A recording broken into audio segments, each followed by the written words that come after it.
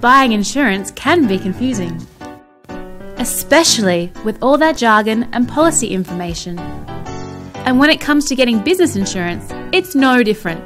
In fact, with all the different types of insurance out there, it can even be hard to work out what you actually need.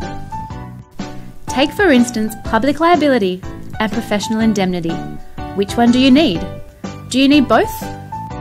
They both may cover your business against legal action, but they can offer very different types of protection.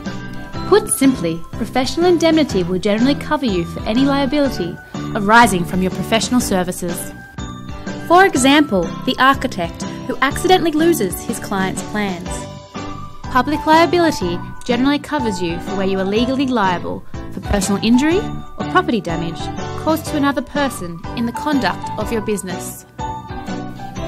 For example, the customer who slips on a puddle in your store, injuring themselves in the process.